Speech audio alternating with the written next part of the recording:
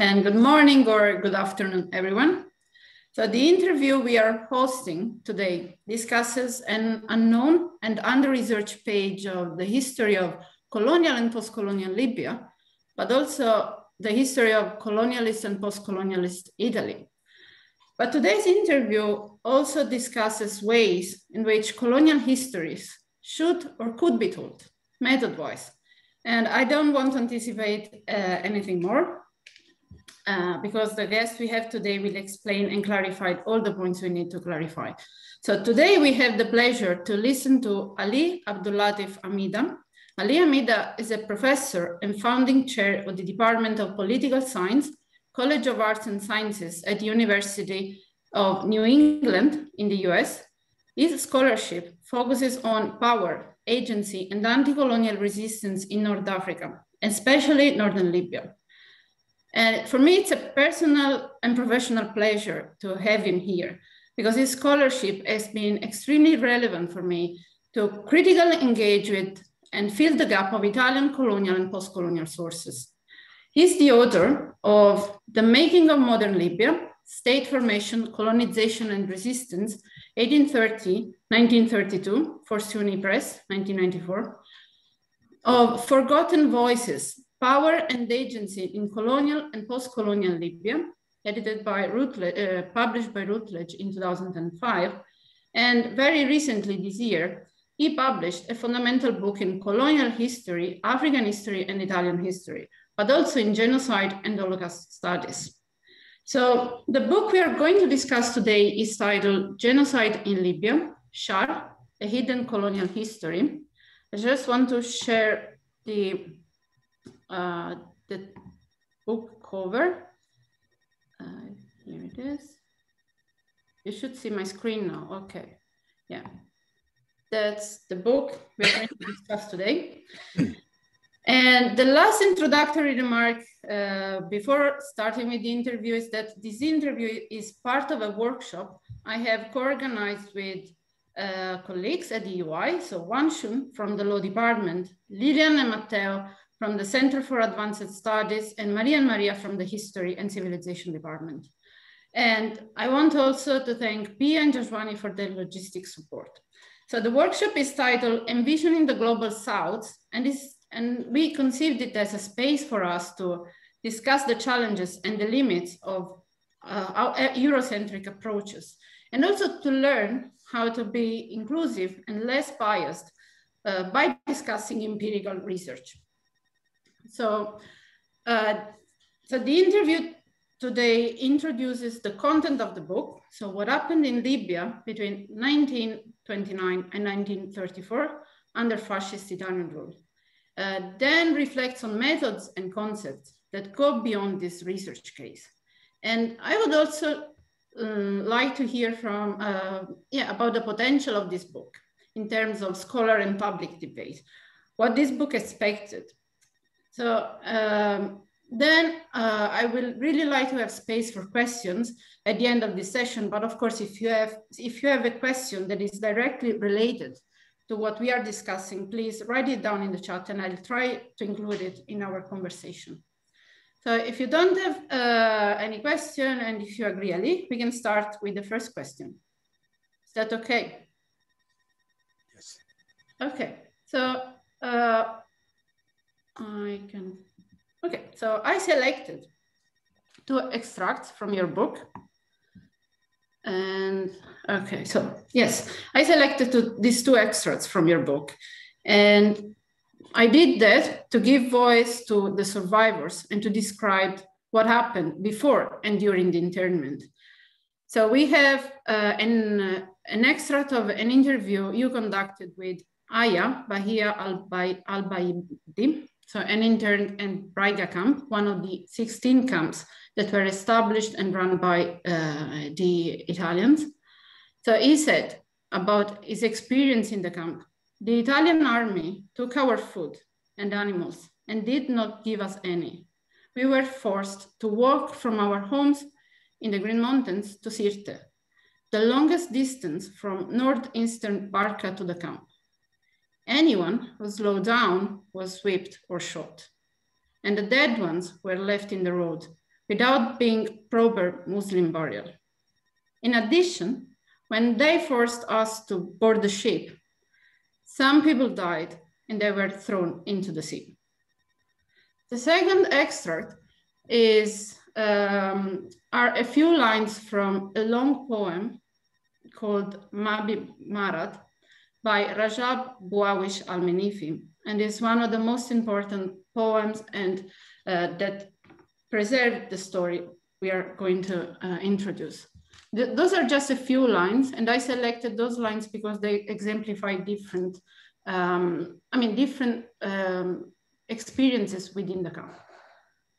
The title is I Have No Illness Except what they experience in the camp. So I have no illness except the hearing of abuse, denial of pleas, and the loss of those who were once eminent.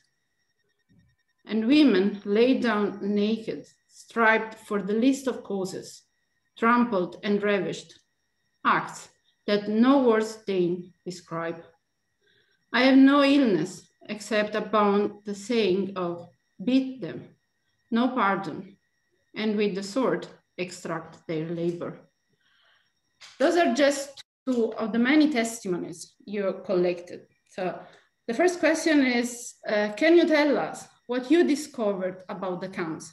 And can you explain how life was in the 16 internment camps that the Italian established in coastal and desert Libya? What did Libyan experience? And how we can recover this information? So if you can just introduce briefly your sources, since I gave two extracts from them. Thank you. Once again, good afternoon to everybody. And thank you, Roberta and Matteo, for this wonderful invitation to be with you. Excuse me.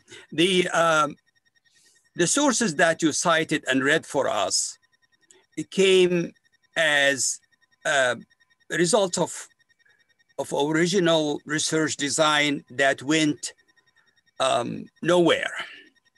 I started my research in the year 2000, and I thought that I'll go to the archives either in Italy or in Tripoli or in Tunis or in Cairo or in also the UK and the United States. And I reached dead ends. Sometimes there is really no collaboration to get me into the material as in the Italian archives earlier. Other times, the material, the most serious materials on the camps was missing.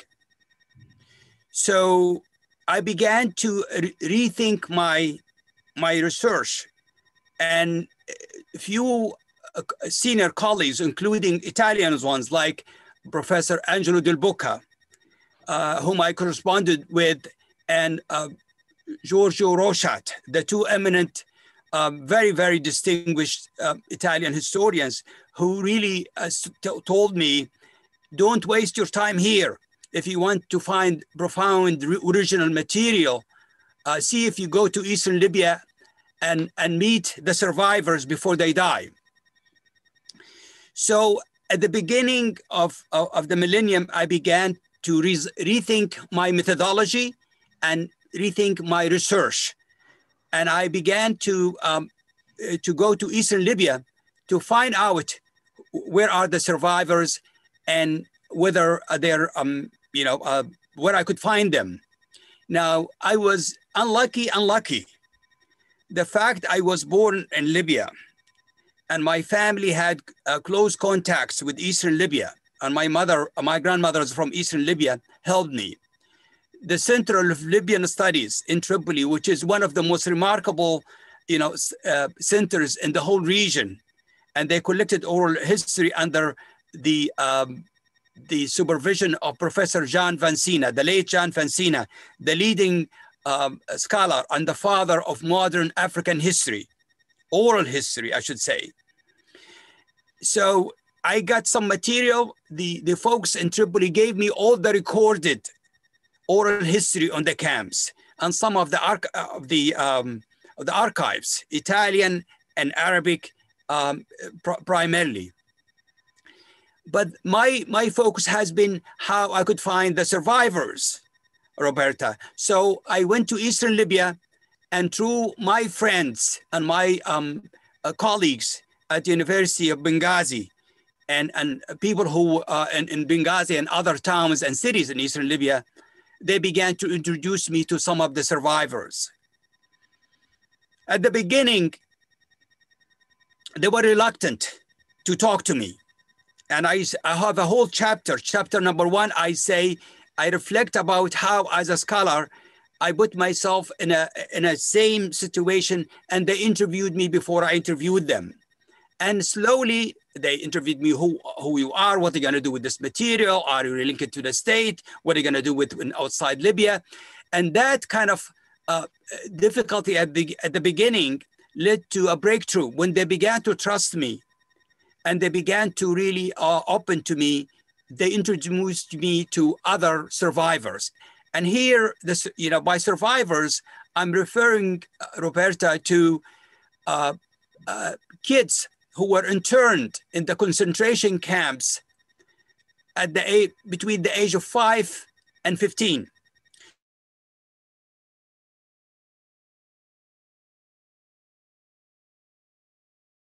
Survivors of that horrific experience.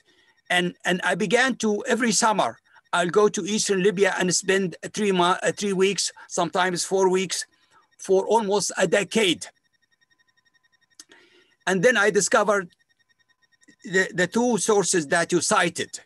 And you are very perceptive to focus on the 2 sources.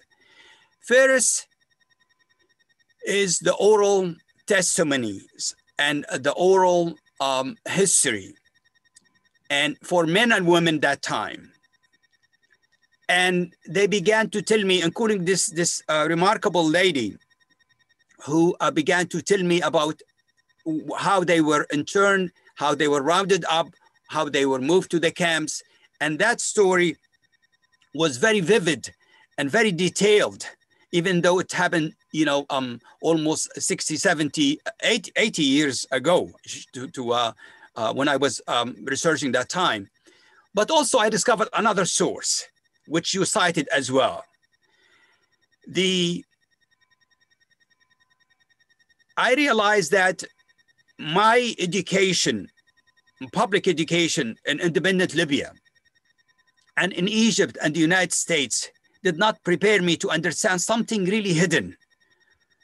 And I said, my grandmother and my mother, reflect that culture, subculture within the culture, which is in interior Libya, in southern Libya and eastern Libya, the culture of communication is not only oral, but poetic. People express themselves through poetry. الشعر الشعبي أو الشعر العامي in Arabic. And you talk on here about a culture within a culture. You need to understand the vocabulary. You need to understand the meter. You need to understand the metaphors. And you need to understand and realize how this folks who are either nomads or semi-nomads or going back and forth between agriculture and nomadism and pastoralism, really they have their own creative way of communicating and expressing themselves. So oral history and poetry is a very important one, sources of understanding the culture and also understanding how they reacted and recorded their experience in this really forgotten genocide. So it took me a while, but at the same time, I realized I couldn't finish this research in, say, 5 years. I usually take me 5-6 years to finish a manuscript. This was more complex, more really hidden, and requires patience, verifications, and examinations. And I decided that I'm not going to hurry it. And one of my senior colleagues, a historian, an Ottoman historian, told me, listen, Ali, it's going to take you at least a decade. This is not an easy subject, and you need to be patient with it. Now, I was naive and gullible. I waited 10 years to finish it. And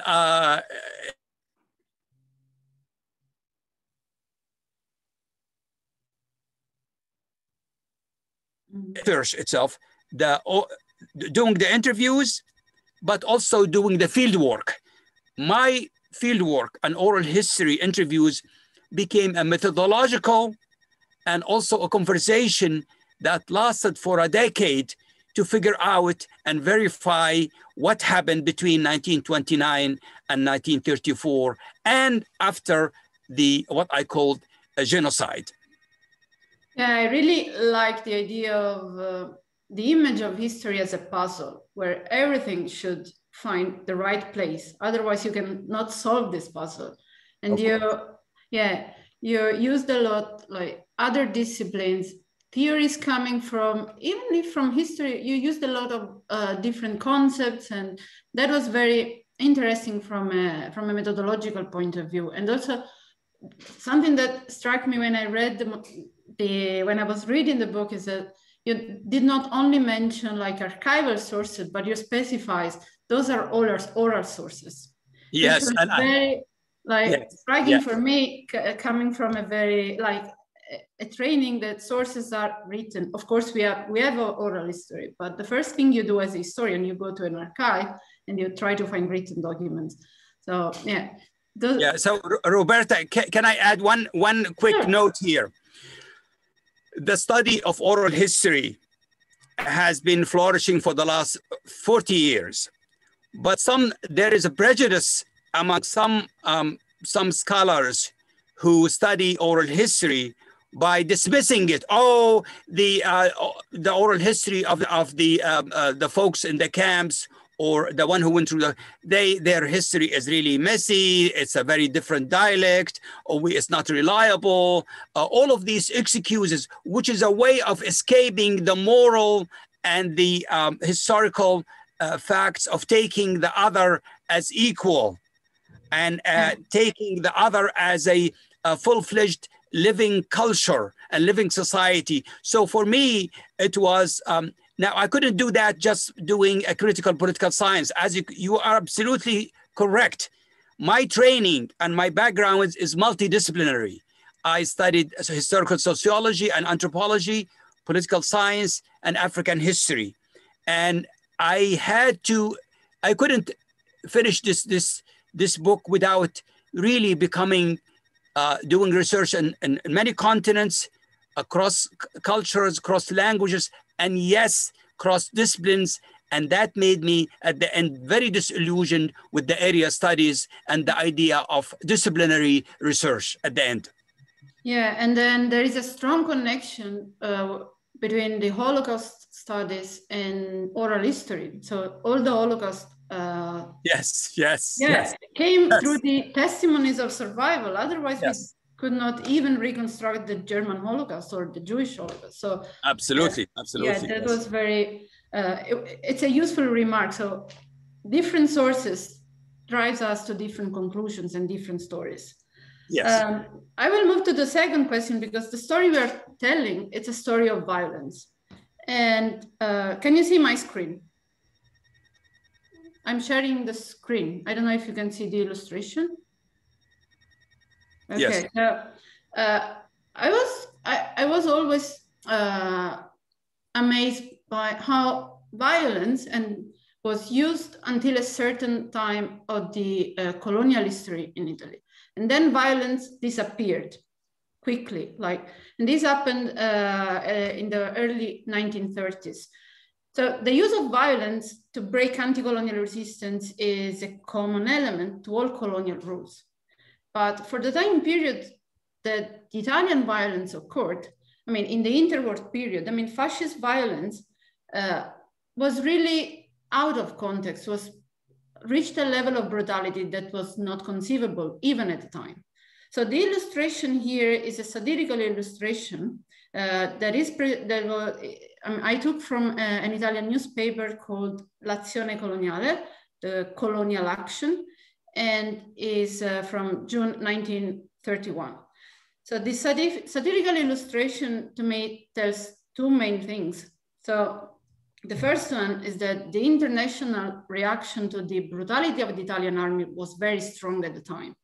But at the same time, shows that fascism showcased violence as something to be proud of. But so this, I connected this with something with an episode that you reconstruct at the beginning of your book in chapter 1. Yes. So I'm quoting you. So on September 11, 1931, the Italian army brought the captured Umar al-Mukhtar, the leader of the anti-colonial resistance, to the concentration camp of Slope, and forced over 20,000 interned people, including the old, children, men, and women, to attend the hanging of their old beloved leader. After this public hanging spectacle, the soldiers took the corpse and buried him in a secret grave. So I reflected about the spectacularization of violence made by the fascist regime. But the story here that you're telling is a story of hidden violence. Yes. So fascist sources, Italian officials, Italian institutions covered everything up. But can you explain how the process of the removal of the main element of violence happened in colonial and post-colonial periods in Italy? And the removal is a key category to explain the elaboration of the colonial past in Italian historiography, but also in the Italian public debate. We removed a lot. We removed everything that was connected to violence. And why Eurocentric historiography managed to disentangle Italian colonialism from violence, I think this is a crucial point that you made. But at the same time, violence is very present in fascist sources, in fascist propaganda, until the 1930, 1935. After that, the main narrative became another one. So if you can just tell something about violence, the use of violence. Well, in the colony of Libya, violence was part of course, the whole history. And the concentration camps is really not the only episode. It's the worst crime and the most brutal of all the crimes. There is other examples and faces the colonialists, and especially the fascists, who refuse any way of making a modus vivendi with the native population. And unfortunately, this very, very brutal starvation and internment of a whole I calculated around 110,000 people. After a while, it became really not very well known. There are few scholars in Italy knew about it. The Libyan people knew about it. The Arab world knew a little bit, but not much. But for some odd reasons, this case and the violence that you talk about, Roberta, has been hidden in books or hidden in archives and magazines, but also with a very much arrogant and racist language that legitimized racism and violence, and including killing and hanging and genocide, as I try to explain. I attribute this really the suppression and also the replacement of this colonial violence and killing by even the idea that Angelo Del Boca always remind us of, which is Gli Italiani brava gente. This is we are not like the Germans, and this is really maybe harsh a little bit, but not genocidal nor violent. There are three explanations, in my opinion, Roberta, for this. Not only the double burden, silencing colonial fascist history on one hand, and replacing it with this idea of a little bit moderate, but not really harsh, nor genocidal, nor violent model. The three explanations I would argue are the following.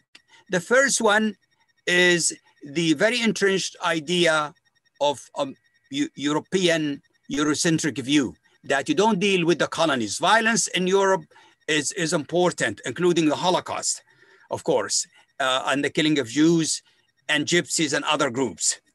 But dealing with African genocides, the Herero, the Congo, Belgium, and of course, the case that disappeared from most models and scholarship is the Libyan case. I think first is the Eurocentric idea that legitimized racism and violence and genocide.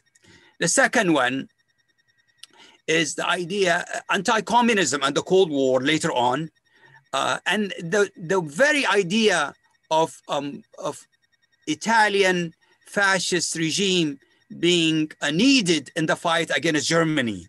And the fact that, as many Italian scholars thought, there was no Nuremberg-like trials, war crimes trials for that. And therefore, you have the idea of fascism is legitimized even after the post-war, and you have political parties that still say we are reformed fascism. So that's a second one. The third one, I believe that for some odd reason, also inside independent Libya, the post-colonial state, the monarchy and Gaddafi's regimes, the independent elite that through the UN and the supervision of UK negotiated Libyan independence, they made a choice that Libyan history was violent and horrible and destructive. And it's not just an easy colonization like other colonization. So decided to be silent about it. That was a choice. Maybe we could say that because they really wanted the country wanted to recover and build itself. But it was at a price. The second, Gaddafi, as you know, Roberta, and this is how we could understand whether we agree with what happened in 1969 or not.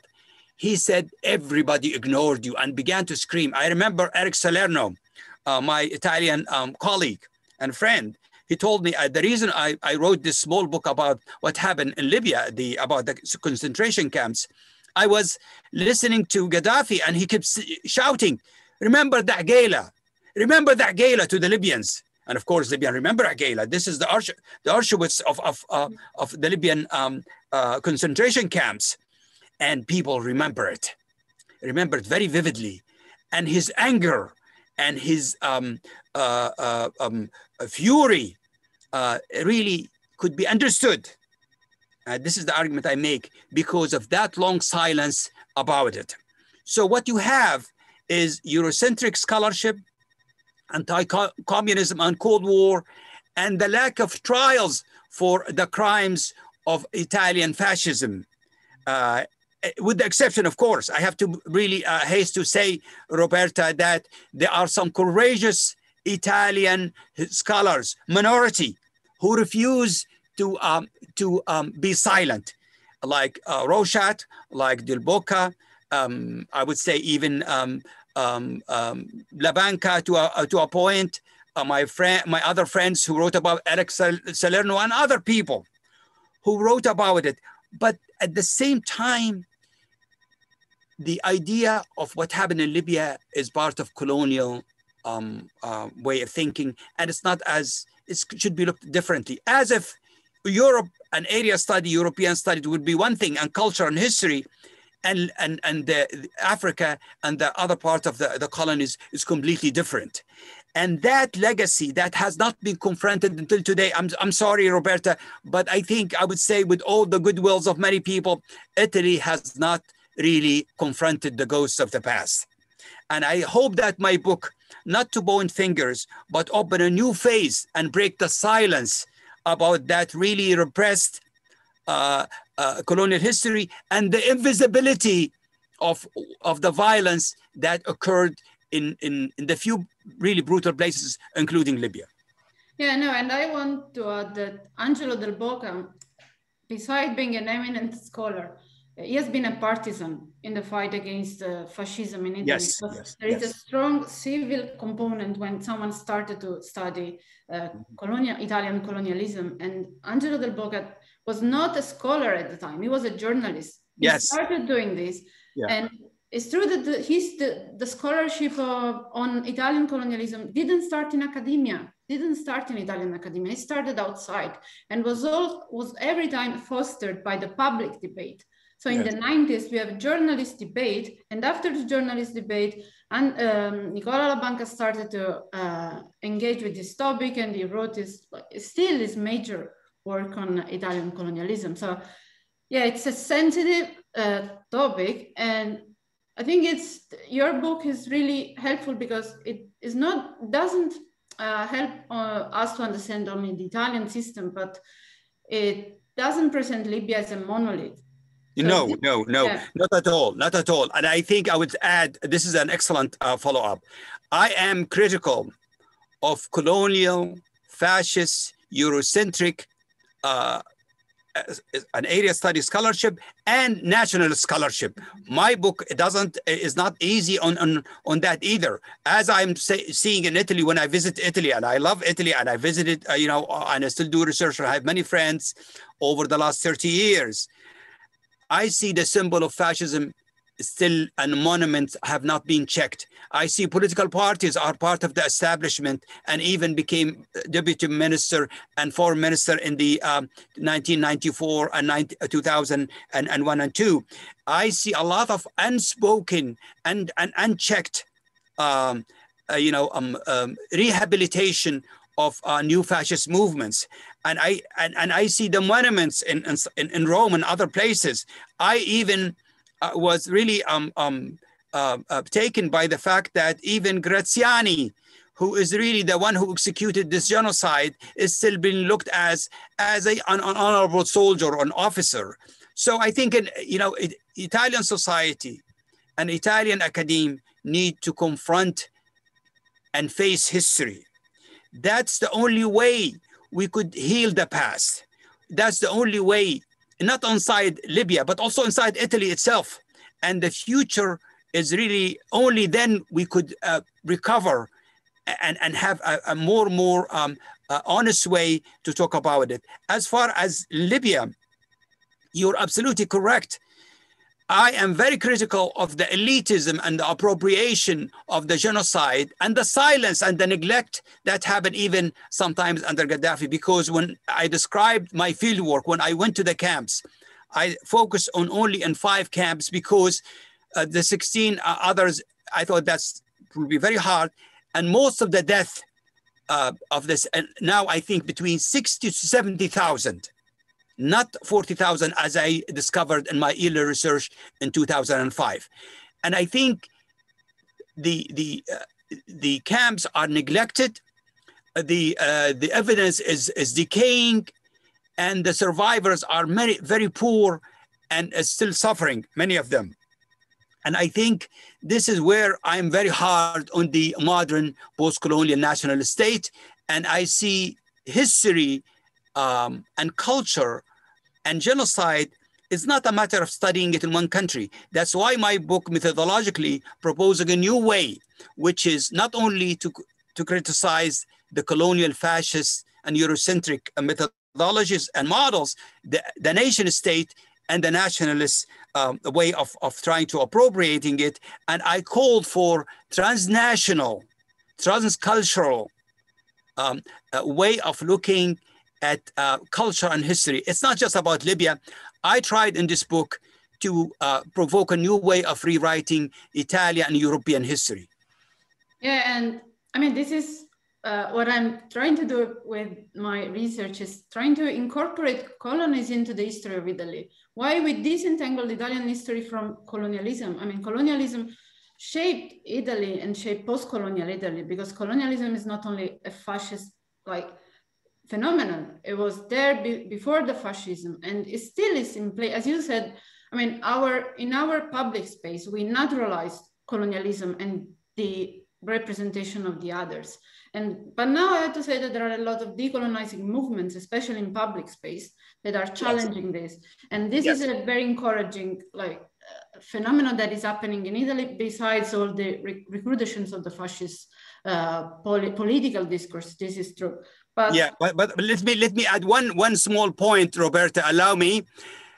I am arguing it's no longer possible, if we want to write the history, the interconnected history for good and bad. We cannot write the history of Libya, Ethiopia, Eritrea, Somalia without understanding the history of Italy. And it's no longer possible to study the history of Italy, Germany, and Europe in general without understanding the history of Africa. Our histories are interconnected. And no longer in the 21st century, we should just be confined or repeat the canons and the models in our academic discourses and training to think that the nation state will be the only normal way of studying it. That will be really confining and will be misleading.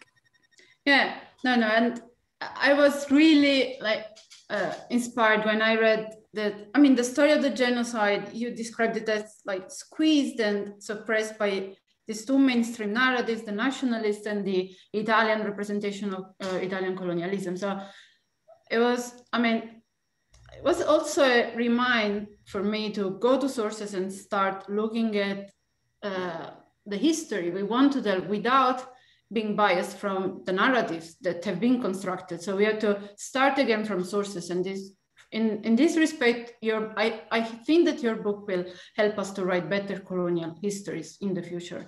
I want to ask a last question, then I will open the floor and see if others have other questions. And you touched upon this element, that is the element of language.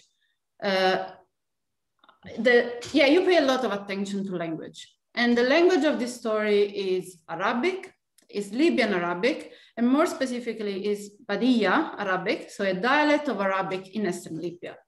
And you also underline how concepts with a long use in Eurocentric languages, such as the concept of Bedouins to address Libyans, should not be used anymore. And also how much violence is buried in the name of the country. Libya as a name is a colonial invention, but we still use it. And we have naturalized it as a normal way to address a region. But I want to show the last slide, because I really like the chapters in which you discuss,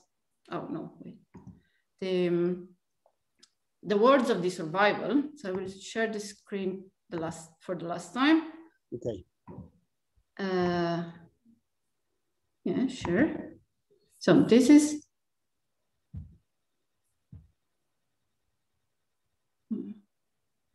okay, I want to report two quotes from your book again. And the first one is from survivor Mufta al-Shilmani. Our life is one of Shar, Qua, Kadar, Vamarad. And the second quote is by Abdal Ali Al-Fakri. People died because of Kadar, Shar, and Marad. So sadness, evil, hunger, depression, illness. Those are words to which you paid a lot of attention to create a new vocabulary. Which vocabulary is the right one to tell the story of, the story, this hidden story, this forgotten story. So, and also the term of Shar is very important, and you used it in the title. So can you elaborate more about why you decided to keep those words in their original language, and why Shar is so important, and you want Shar to be a symbol of the Libyan genocide? That's a good question, Roberta. In general, after spending almost 20 years studying North African colonial history, the area that I studied in depth since I was a graduate student, I decided to pay attention to how language is specific to time and place. And language is not a matter of above history or above historical context, not only from one country to another, but also within a country itself. So methodologically, I wanted to understand not only what they said, how they said it, and what does it mean in that specific moment prior to the internment, during the internment, and after that. That really threw me off, because this, you're absolutely right, the dialect al-Badia or Badiyat Barqa and central Libya is really specific. And this is not unusual. In Italy, you have different dialects and different, Italians as well. So, but then I discovered I really didn't understand it. It took 2 years for me to understand the vocabulary, the language, the expressions, the metaphors, the syntax of the language and how to express. And often when I relied on my aunt and I remembered stories that my mother and my grandmother used to say, and both were illiterate, didn't go to school because of the colonial situation. So I spent quite a long time trying to understand how culturally and linguistically the community itself that was interned express itself.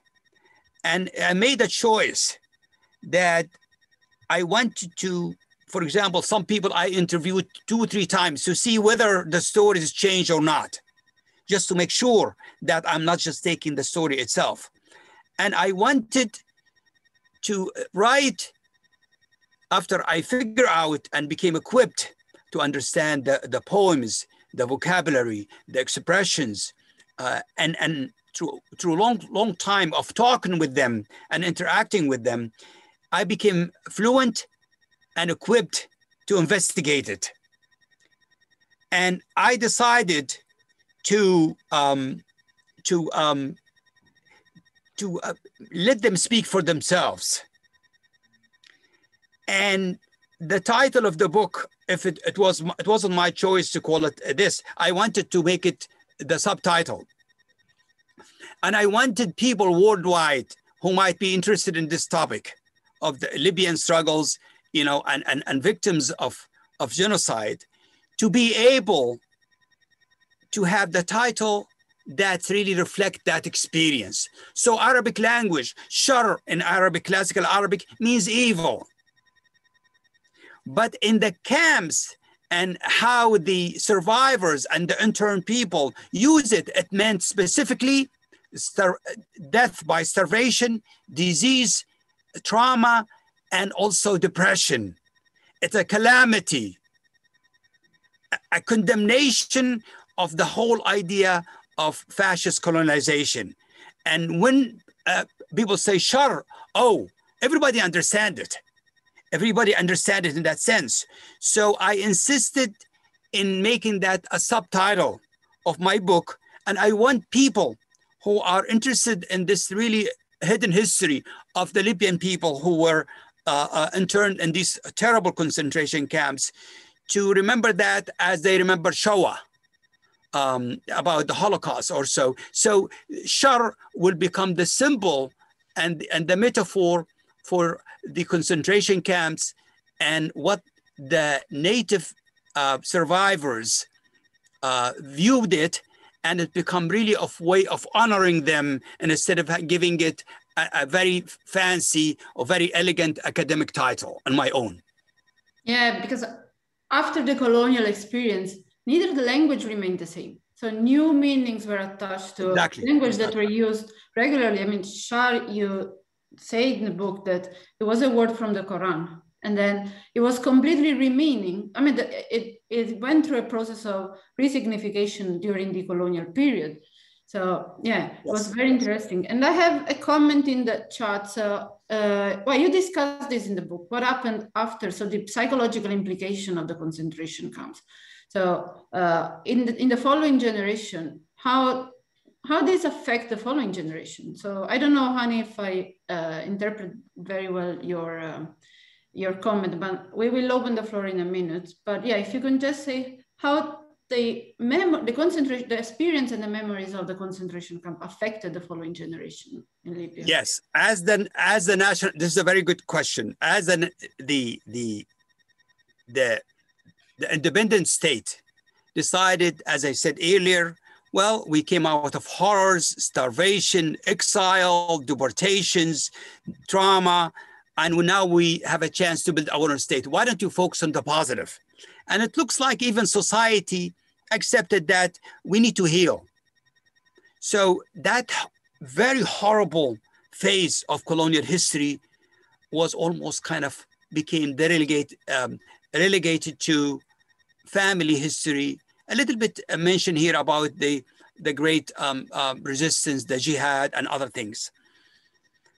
But it's very interesting. This is, I think, Dr. Hani's question is very, very good one.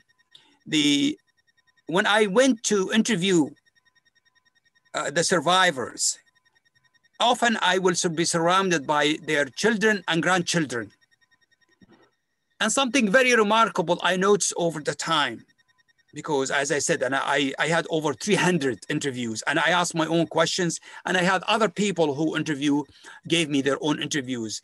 I went into details about what they eat, what they dress, what they, all of the details that anthropologists used to ask, and my other colleagues used to make fun of me. They say this is really very, very American, very anthropological. I said they are relevant questions in many ways. So what I noticed is the following. The children and grandchildren memorize the stories and they correct their grandmother or grandfather about something happened and you told them, and as if this has become a family communal history outside the state. And I think what I noticed after that is that many of the grandchildren and the children continue to remember these stories and memorize the poems that were composed inside the camps. And they memorize them. And I have to say also, many of them began to contact me. So they knew the history as it been narrated by them. And when I did a survey, I came at the end, which is related to this question. I said, I don't want to just study the period that, you know, of the internment and the genocide between 29 and 34.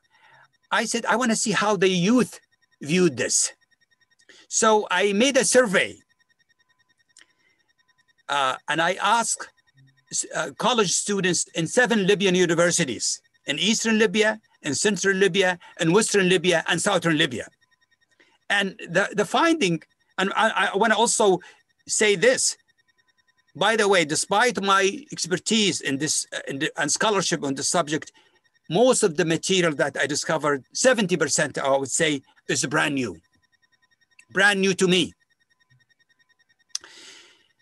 In Eastern Libya, most of the people, most of the youth, the college students, men and women, they refer to their family oral history as the key for educating them about what happened in the camps. In Western Libya, the story was very hazy. They remember Lion of the Desert, the movie, Mustafa Akkad's 1981 film. They didn't really remember much of it. And they got mad because they say, they didn't tell us about it. In Southern Libya, it's very different. In Central Libya, because it's related to Eastern Libya, they knew about it. But in Southern Libya, I found a very interesting answer among the youth. Teachers, yes, families, who fought until 1930 know about it.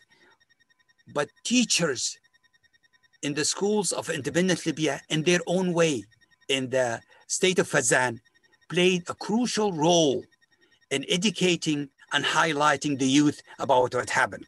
But for me, I'll end this answer, this question by answering this.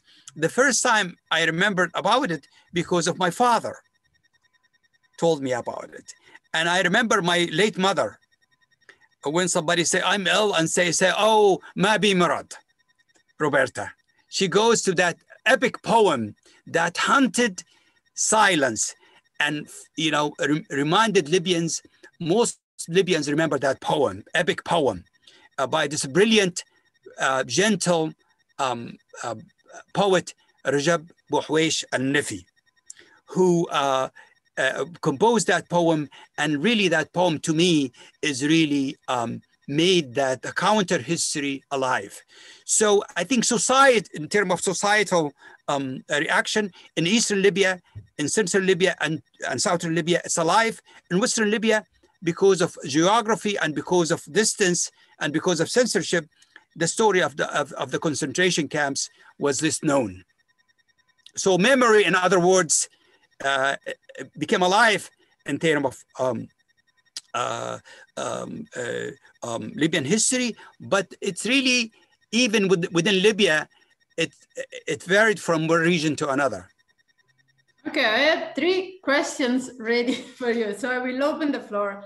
Yeah. And yes, so the first is Matteo. I will unmute him, so he will pose the question himself. Matteo, if you can, yeah, go ahead.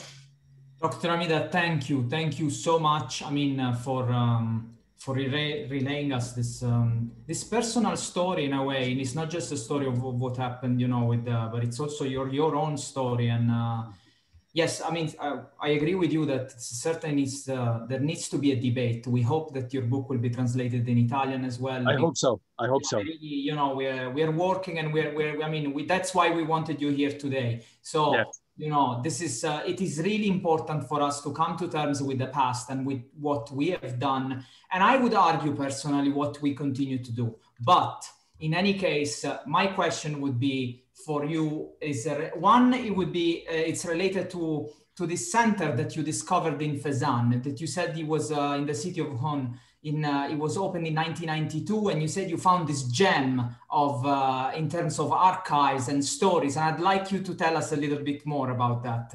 And then the last question I wanted to ask you, which is related still to the state of the archives, is there currently an effort to preserve archives now in the country? I mean, what is your own understanding? What is happening? Is there, I know Libya is in a difficult situation that needs to reconcile with a very tumultuous past, but are sources being saved, or there is, you know, how do you see what is happening? And thank you so much again for this. Oh, it's my pleasure, Matteo. And I would love to see the book translated into Italian. You guys, you will have my blessing, because the purpose of this book is not to score points, is to open debates and bring people together. That's my purpose. And we are all in this together in many ways. So I would love that very much. Your question right in the money about the town of Hoon, because I discovered that ordinary communities, ordinary people are very creative, more than the state. And here is what happened with the people of Hoon. Now, it happened that I was born just in a town next to it called Wadan. And people know each other very well. It's just half an hour south of Wadan. What the people of Hoon did is very interesting. In their own initiative, they collected a very much a prelude to the deportation and the internment of the whole civilian population, rural population of Eastern Libya. What happened is, after the Battle of Afia, and by the way, both of my grandparents were in that battle, in the anti-colonial resistance. So I know it well. I know it as a child, and I know it as a grown up as well.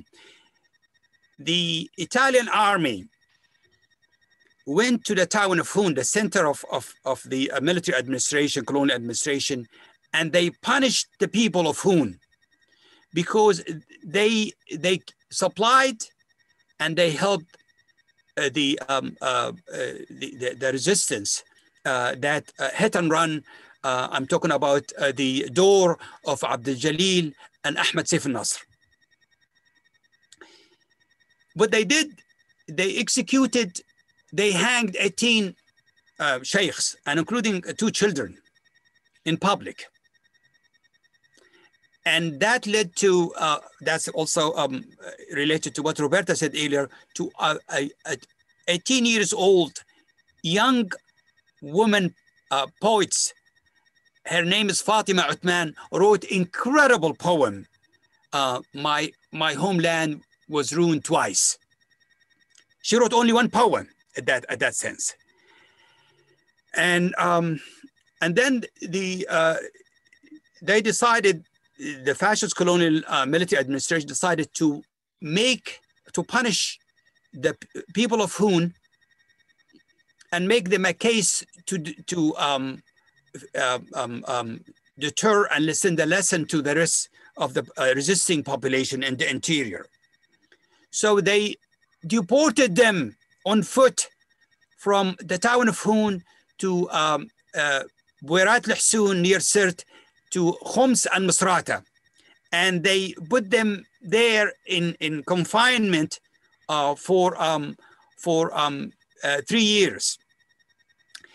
This story, I thought, was really the rehearsal in colonial history to what happened later on. The internment and the deportation that happened there. And then I discovered that it's not just a new phase by Graziani, Badoglio, and Del Bono, and the fascist generals who really said, we're going to do that at any price. We have to crush the resistance, even if we wipe the whole native population. And that's a letter that I found in the archives. The people of Hun in the late 70s did something remarkable, Matteo.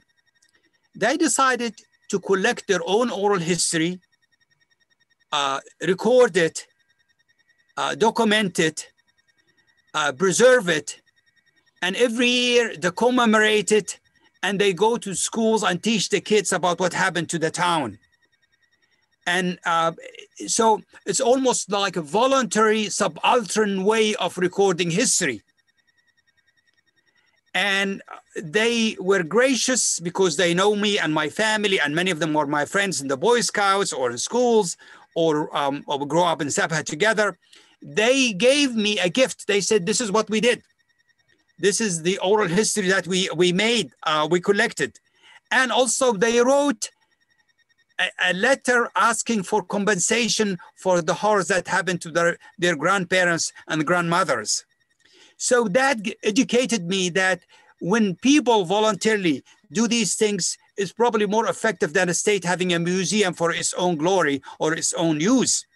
I still would like to have the camps being repaired, and maybe a museum to collect all the artifacts. So people, Libyans, Italians, others who are interested, one day will go there to visit and learn about it.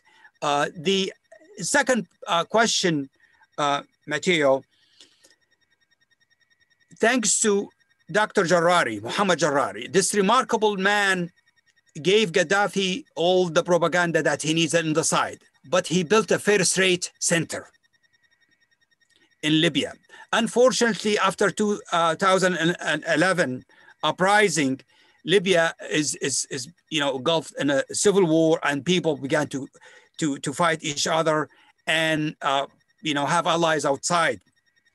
A month ago, that center became under threat because Salafis and jihadists wanted to take over the center, which has a treasure of oral history that never collected before, and archives in Italian, in French, in German, in Ottoman, Turkish, and of course, above all, Arabic treasure of oral history that Dr. Jarrari has been open to all kinds of scholars and researchers who have to work there.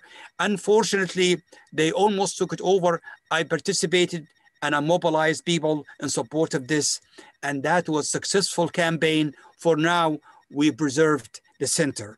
But unfortunately, it's not over until Libya recovered and the Libyan people salvaged their own right from all of these factions, warlords, and mercenary groups that are pillaging the country and also wanted to destroy all of the things that were built by Libyan people from the colonial period, independence, and under September period. So it's going to be a challenge, but I think, inshallah, God willing, we will be able to preserve and move on. But it's Libya now in a sad situation, as you both know.